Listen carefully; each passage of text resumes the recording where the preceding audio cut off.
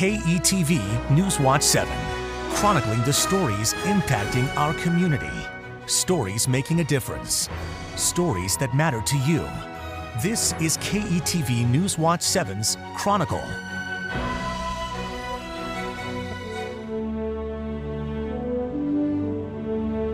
In the fabric of America, they are the toughest threads, our bravest and most selfless. They raised their hands, stepped forward, and served for each other, for you, and me. One of the first things they learned was the code that every service member lives by. Leave no one behind. Now all of us need to live by it too, because some veterans are being left behind. 20 of them take their own lives every day. Why? It's not simple. It never is. What matters is that we're there for them, just like they were there for us. Good morning. I'm David Earl, and this is KETV Newswatch 7's Chronicle. Just yesterday, we honored our nation's servicemen and women as we marked Veterans Day. This morning, we're devoting our next half hour to the local groups helping veterans in our community. First, though, a look at a few numbers. As you heard from Tom Hanks in that public service announcement, an average of 20 veterans die a day from suicide. So the VA has designated the next 5 days as Suicide Prevention Week.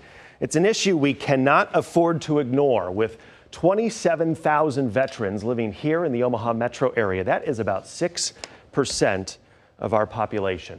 And joining me now to talk more about the programs and the services the Omaha VA provides is Heather Bojanski, who's the Program Manager of Transitional Care Management, and Joe Gibbs, who served in the Army from 2003 to 2009 and spent 18 months in Mosul. Thank you both for being here with us this morning. Heather, I want to start with you. Tell us what Transitional Care Management is. It is a program that lets veterans know what is available to them when they come back from active duty and a combat zone. We provide health care and outreach and mental health services in clinics in Omaha, Grand Island, and in the Lincoln area. Joe, why did you join the military?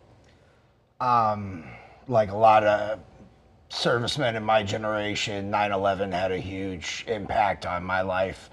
At that moment, I decided that I was going to join, and I figured the front lines would be the best place for me. Yeah, how old were you when 9/11 happened? 17. 17. So it really had an impact on kind of that whole generation, right? Yes, yes it did. And we talked about you being stationed at Mosul. What was your mission there? Mosul, I was infantry and a combat engineer, so I was attached to the 25th Infantry Stryker Brigade. They did patrols throughout Mosul. I was tasked to the EOD task force, which is the Ordnance Disposal Unit, and what we did was we would be called for ordnance, any kind of ordnance, and we would go out and blow it up or disarm it and take it somewhere where we couldn't blow it up. Yeah, a lot of, I would imagine, like roadside bomb type IEDs, type stuff. V-beds, yeah. all that. Yeah. So what was the transition for you back to civilian life here like? It was rough. I wasn't taught much early in life. Most of my learning came from the Army. Yeah. So I wanted to be on the front lines. I didn't realize that infantry and combat engineering doesn't amount to anything in the civilian world. So it was very hard to get my start in after I got out. Yeah. Heather, why is it important for veterans to ask for help once they're back here stateside? What Joe's talking about is very common. Military life and civilian life is very different. So we want everyone to know it's important to ask for help because it can be very hard. It's hard to get back into a work life, a family life, and everything in general changes once you go to war. So it's on their own time frame though. Everyone needs some kind of help, and we just want them to know that services are available to them. Yeah, how do you reach out to somebody who may be reluctant to ask for that help? We usually will talk to their families, their units. We will meet with them, family, friends, anyone.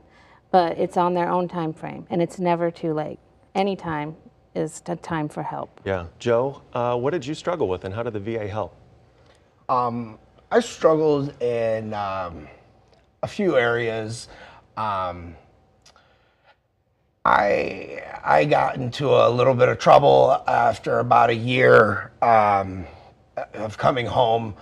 A lot of people don't understand that issues don't just start coming as soon as you get into the civilian world. Yeah. A lot of it is different pressures and trying to cope with different things. And so I had gotten into some trouble. It woke me up, and so I started looking for services. And it's not a one-time deal. You can't go in with thinking that you'll talk to one person and all your issues will be solved. It's definitely a progressive learning experience. Yeah. An ongoing thing, right? Yes. The VA in Omaha has been a great help since I've moved here. I've been working with them for 7 years. I also have been working with programs with my wife and children. And I also learned that riding my motorcycle was great. And I've been able to link up with veterans that have went through the same issues as me through the American Veterans Motorcycle Club. And being around them, I'm seeing the camaraderie that I've been missing, the loyalty that I've been missing, and the patriotism. Yeah. Heather, do people wait too long to reach out? I know Joe has been involved. What about other folks who may wait too long? There's no such thing as waiting too long. Everyone is on a continuum. Some people may seek out help right away. Some people, it may take them time to realize that they may need help, and there's never a wrong time though. They can always get help when they're ready, because it's just like anything else. Until they're ready to seek it, it won't work. Sure. Joe, what would you say to other folks who are coming back from overseas about the help that the VA has? How would you encourage them to reach out and seek that help? I definitely try to encourage veterans that are thinking, if you're to the point to where you think you might have a problem and need help, then you're definitely there. It is hard. The stigmatism behind getting help for a soldier of any branch is very hard. You are taught that you can take care of yourself and your brothers. So the civilian world has been dealing with getting rid of that stigmatism really good, and a lot of people are asking more for my generation and the older generations now. Yeah.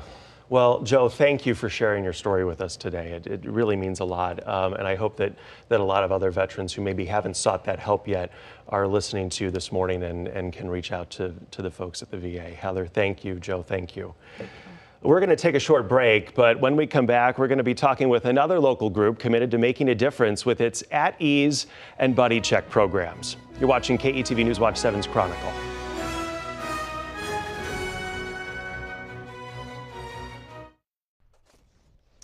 Right now, there are tens of thousands of veterans and their loved ones dealing with post-traumatic stress disorder.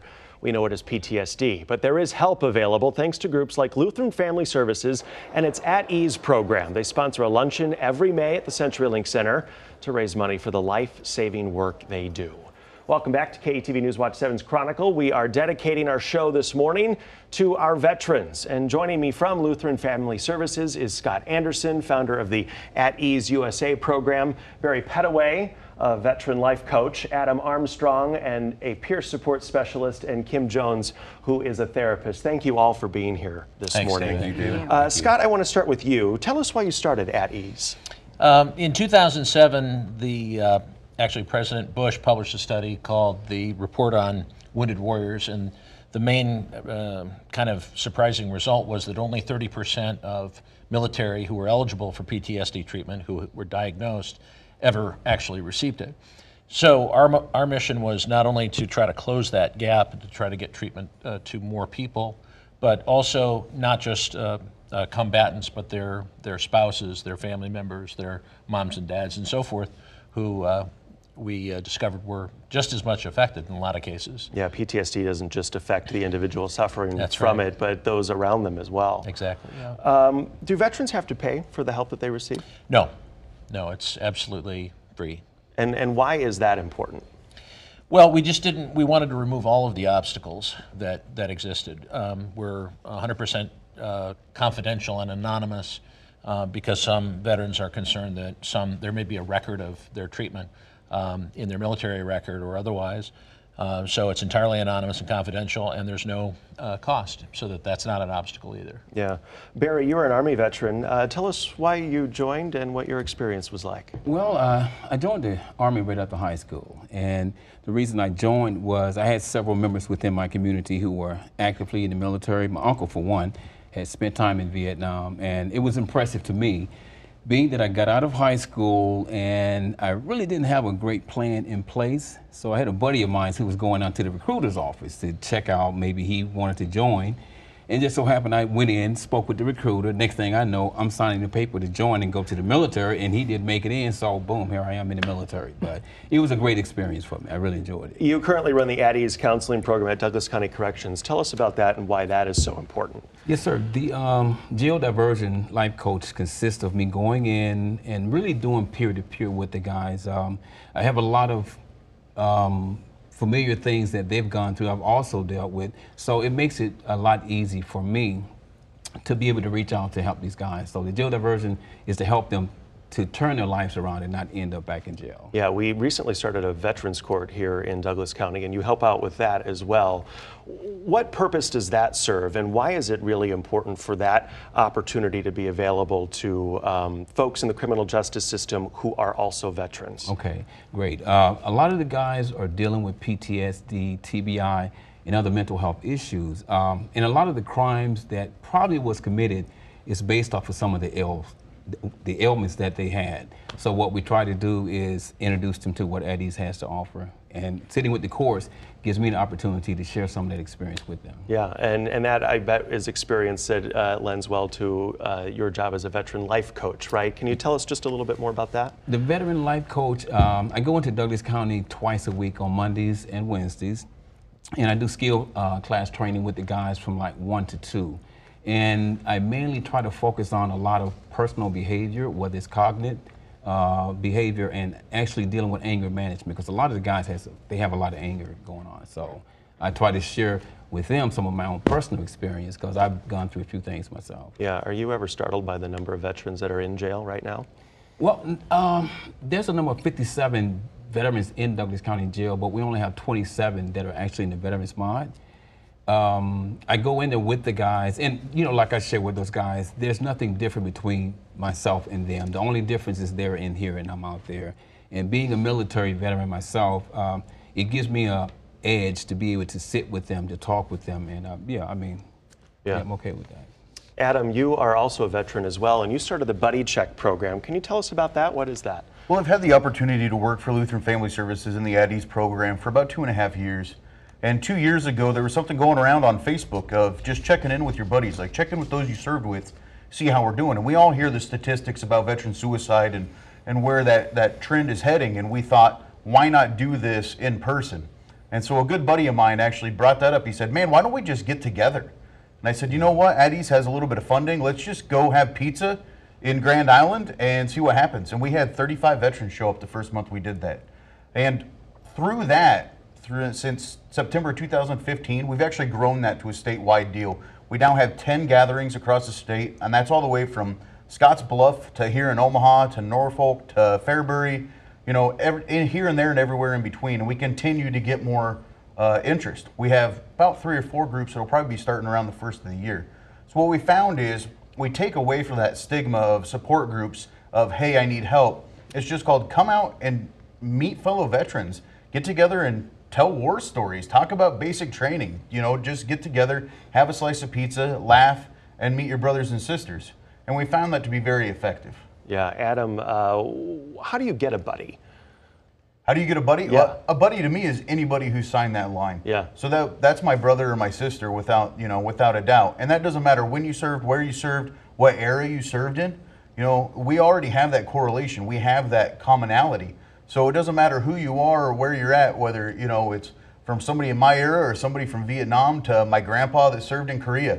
We can always relate to something that has to do with service. So when we come together, it might not be the exact camaraderie that we had within our unit, but it's something that's there, that's tangible for us to say, hey, here's somebody who gets it, and somebody that if I need to call them in the middle of the night is going to be there to have my back. The sense of community here stateside that maybe you didn't have or you don't have here stateside that you had when you were together as a unit. Exactly, Yeah. and whether that's deployable or whether it's when you're CONUS back here in the States, a lot of that comes back to just having that commonality and that thing that we get as veterans that non-veterans just don't have that. Yeah.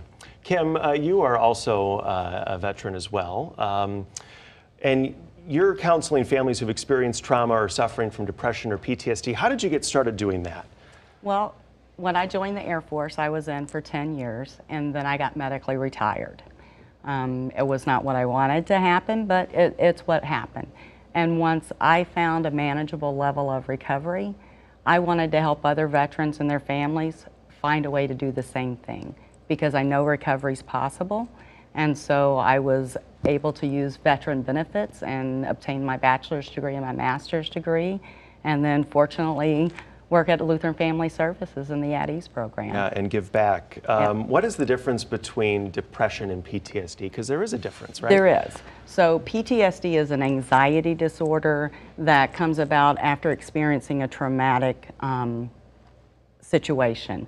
And it can be life-threatening, non-life-threatening, it can be combat-related, it can be domestic violence, it can be sexual assault, it can be witnessing something, and it's an anxiety disorder that can include depression.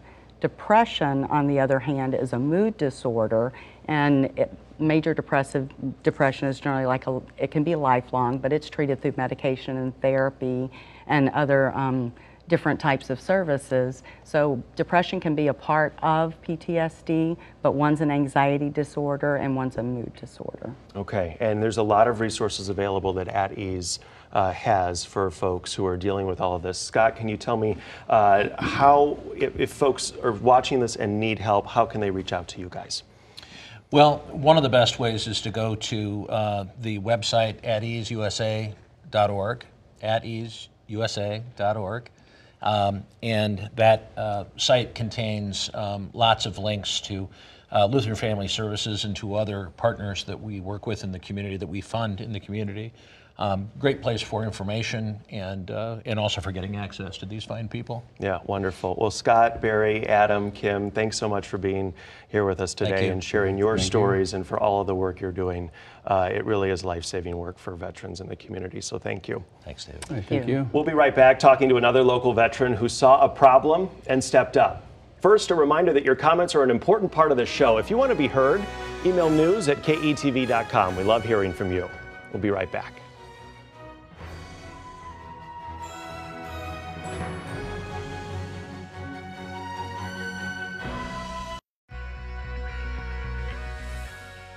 You're watching KETV News Watch 7's Chronicle. Take a look here at the new headquarters for a local nonprofit dedicated to helping former servicemen and women.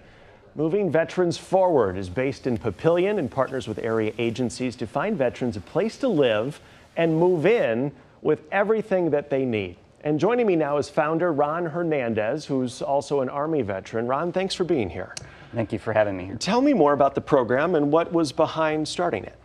What started was basically a calling. I was at the end of my military career, had a friend that was going to be moving into a home, and he had been homeless for a long time, and he really didn't have anything, and that was the spark. I had some extra furniture, gave it to him, and that's what started Moving Veterans Forward. Yeah, and you guys now have that great new facility. Yes. Tell me about the homeless veterans issue. I mean, this is something that really is a problem that needs solving.